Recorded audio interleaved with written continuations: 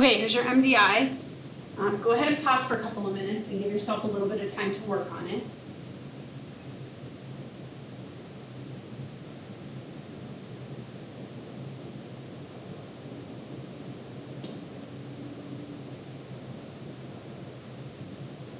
All right, first thing we need to do when we're constructing an angle is we need to draw a ray. And it doesn't matter how you draw your ray, it can be straight across, it can be tilted.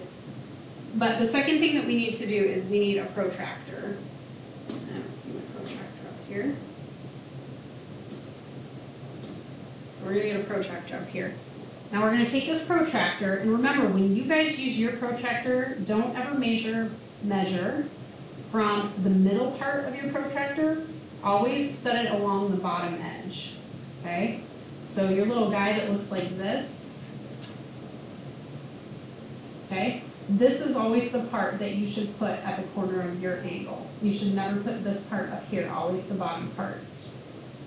All right, we want an angle that's 72 degrees. That's acute, so that means that we're gonna go this way because this is the direction our ray is pointing. So we're gonna go in this direction and we're gonna look for 72. We know that 72 is between 70 and 80.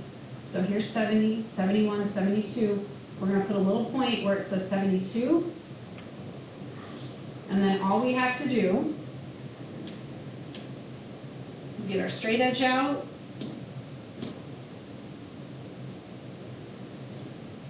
And we're going to set this up.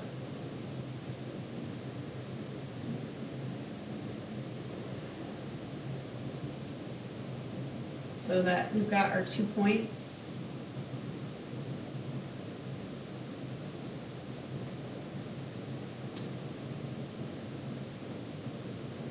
And then you just draw your line.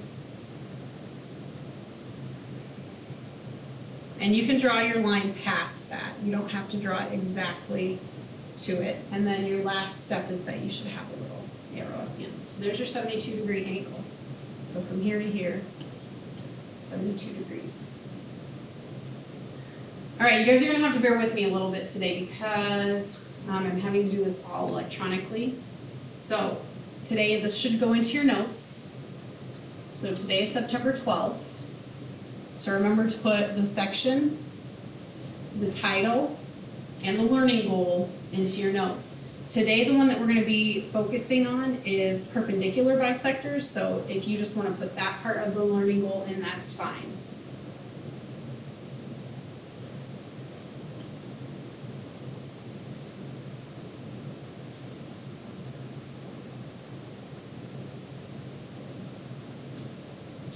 Okay, so a couple of terms that we need to know before we can go any farther is that we need to know what a midpoint is, and we need to know what a perpendicular bisector is. So a midpoint is a point on a line segment that's halfway between the two endpoints. So this little dot right here would represent a midpoint because this distance right here and this distance right here are the same. So this is halfway between this endpoint here and this endpoint right here. A perpendicular bisector is a line that's perpendicular to the segment at the segment's midpoint. Okay, so both of these two things have to be true. It's got to be perpendicular to the segment, and it has to go through the segment's midpoint. So when you draw the line here, again, in order to show that it's perpendicular, remember you need to have that little square in the corner there. So if you need to pause so you can get these two definitions down, that's fine.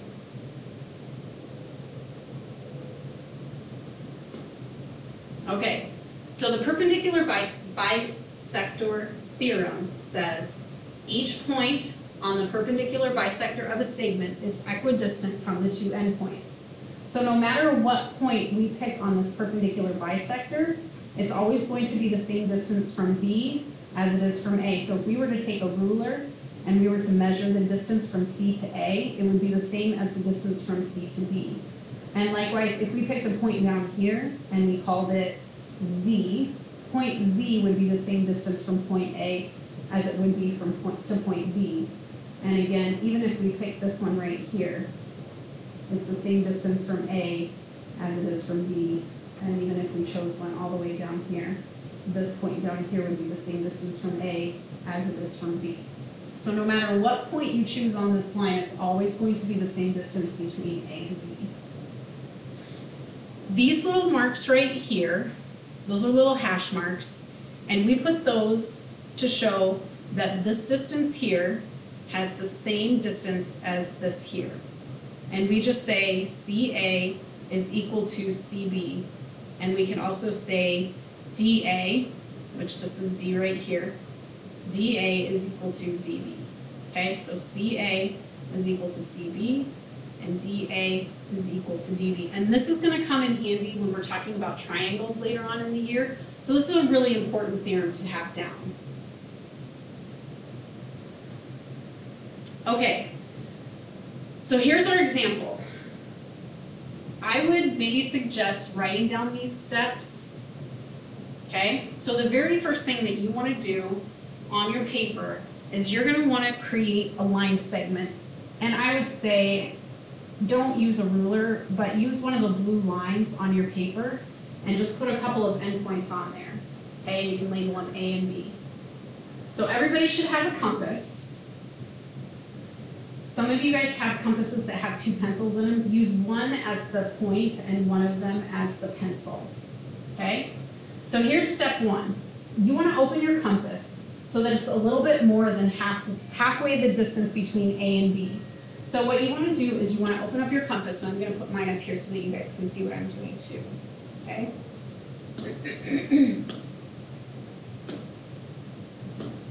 Okay? You're going to take your compass and you're going to put the point on A. You can start with B, that's fine too. But you're going to open up your compass so that it's more than halfway the distance between A and B. Okay? If you do it shorter than the distance or right at the distance, it's not going to work. So it's really important that you open it more than halfway.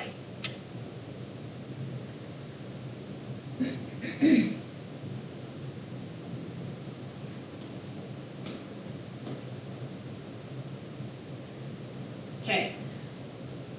Second step is that you're going to put your pointer on A and you're going to draw a little arc above and below. Whoops. Doesn't really matter as long as I'm halfway. But you're just going to swing an arc. Okay? And you want your arc to go above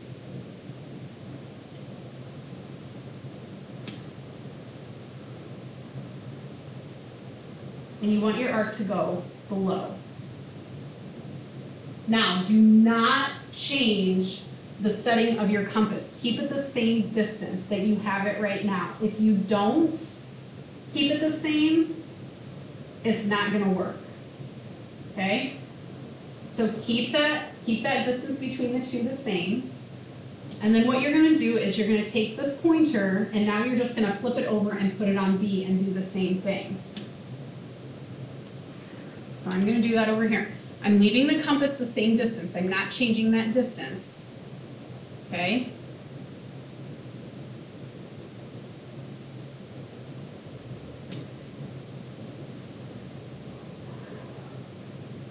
Okay, and I'm going to do the same thing. I'm going to swing an arc just like this.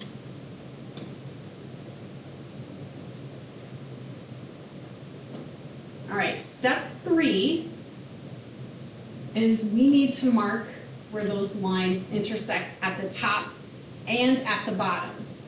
So we need to mark where they intersect at the top, and we need to mark where they intersect at the bottom. And this might take a little bit of practice, so if you need some more practice, don't worry about it. Okay? And then what you're going to do is you're going to take your straight edge, and you're just going to connect those 2 points up and down.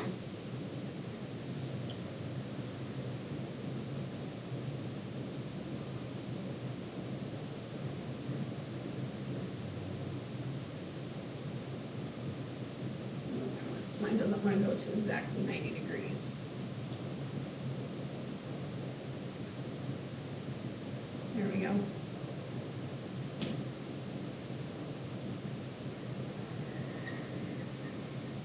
So all you have to do is just create that line. Mine's a little bit off, but once you're done with that, you're going to put your little square in the corner, and you're going to mark each one of these to show that this is a 90-degree angle right here, and you're going to show that this right here is the same distance as this right here. Okay, so that's step 4. Now, take your ruler and you're going to go from A to your perpendicular bisector and write down that distance. And then you're going to take your ruler and you're going to measure the distance between your perpendicular bisector and B.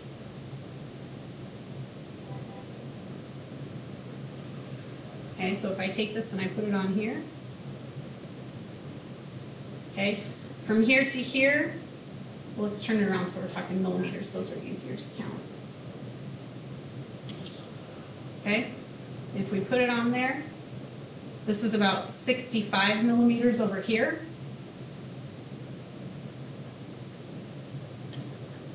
And from 65 to here, this should be about another 65 millimeters.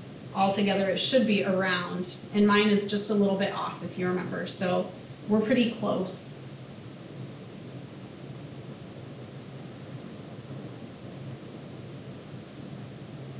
Okay, so why don't you take about a minute, maybe 2, pause the video, draw a different length of line segment, so create another line segment, okay, and practice your perpendicular bisector one more time. Remember, step 1 is make sure that your compass is open a little bit more than halfway, and you're going to draw an arc from the top to the bottom. Step 2 is that you're going to do that from the other side. So if you had your pointer on the left end point, flip it around and do it from the right end point without changing the setting on your compass. Step 3 is to mark the intersection of your 2 points and draw the line, and then your last step is to measure the distance from endpoint to perpendicular bisector and from endpoint to perpendicular bisector.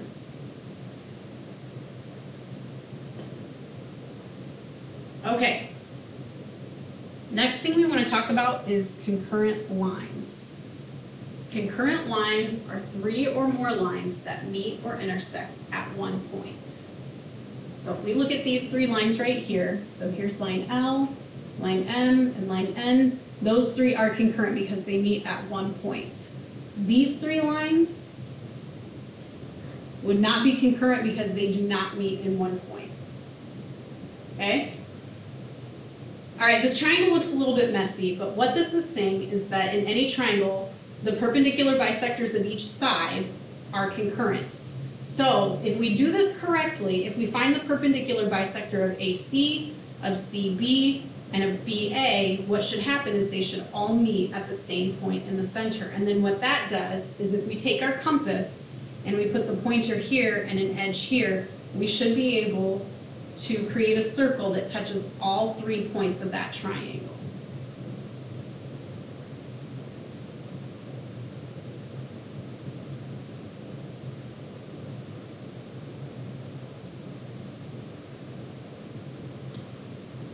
Okay, and this point right here, I'm going to back up just a little bit, okay? This point right here, this is called the circumcenter, okay? The circumcenter is the point where all the perpendicular bisectors of the triangle meet, okay? So what we want to do now is we want to use a straight edge to create a triangle. So in your notes, what I want you guys to do is create a triangle, use your straight edge, make it fairly big because the smaller it is, the harder it is going to be to do this, okay? And then what we're going to do is we're going to find the perpendicular bisector of each one of these 3 sides to find the circumcenter. All right, so let's start with our compass.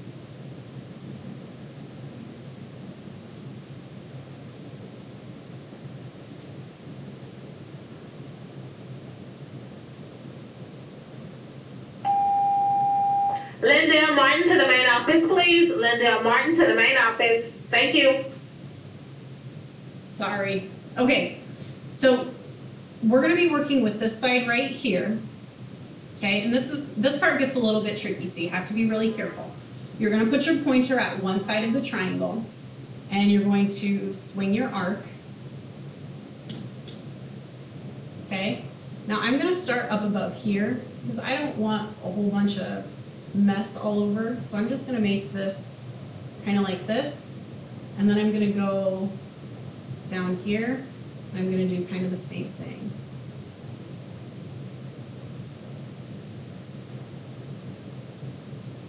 Okay?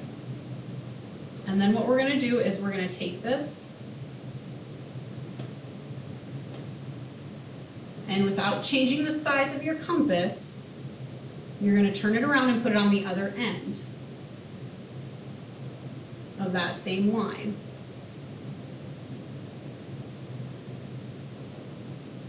And we're going to go up here. Oops.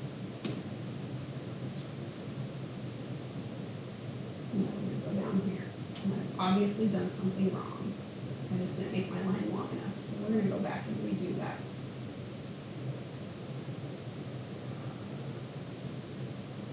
All I have to do is just reflect it, slide this over, and make my line a little bit longer.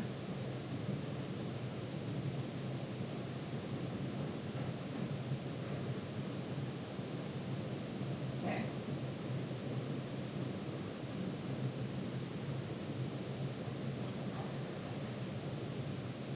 All right, so I have one point right here, and I have one point right here, where those two lines intersect, and now we need to get our straight edge out.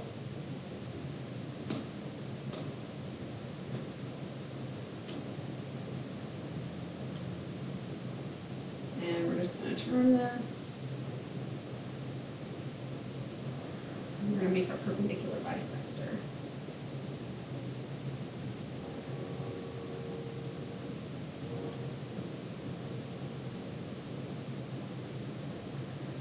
Okay? All right, now, that is the perpendicular bisector of this side right here. Okay? So then what we're going to do is we are going to find the perpendicular bisector of our other two sides.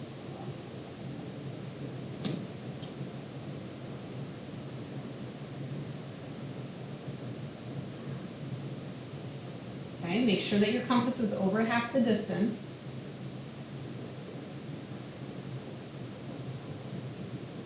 I'm going to draw an arc up here.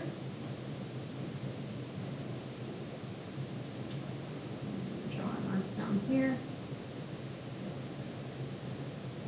And we're going to move it back to where it was on that line. Should have done this one in a different color. And then you're just going to, without changing the size of your compass, you're going to move it.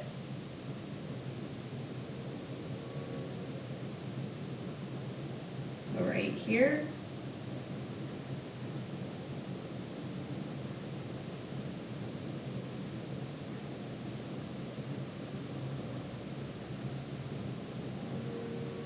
Right here.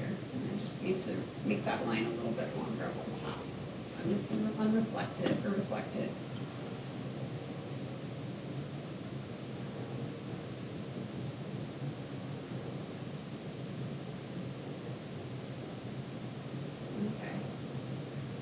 So once we have those 2 points, whoops. Once we have those 2 points, that's going to create our next perpendicular bisector, and that's from this side right here.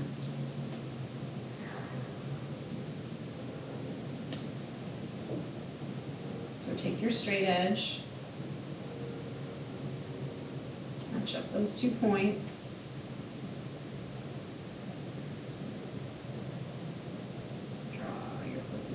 Bisector.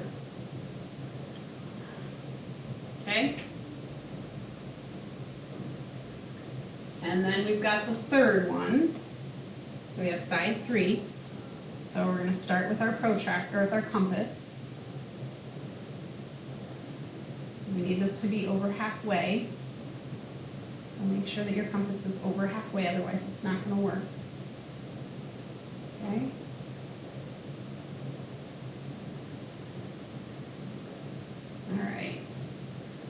I'm just going to make one big line like this. And I'm going to move it back. I'm going to reflect it. And again, I'm not changing the measure of this compass. Okay.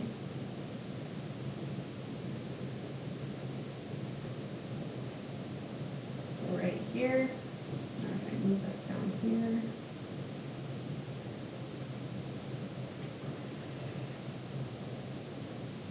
Alright, so now I've got this point right here and this point right here. Now if I've done this correctly, which hopefully I have,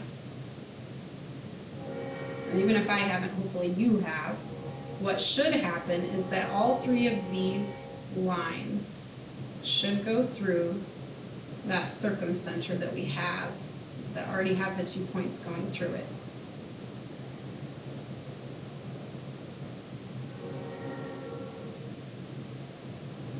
Oh, this ruler is driving me nuts.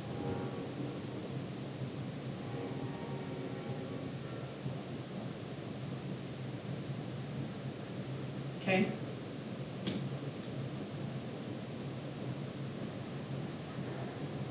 So right there. And that perpendicular bisector could swing a little bit. So really what we've done is we've got this point here. Now, if we were to take our compass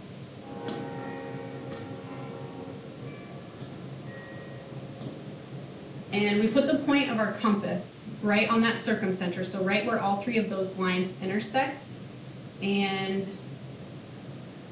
put it on one of the corners of this triangle.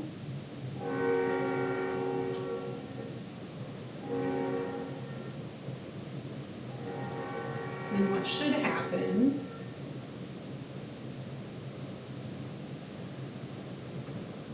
is the circle should touch all 3 points of your triangle.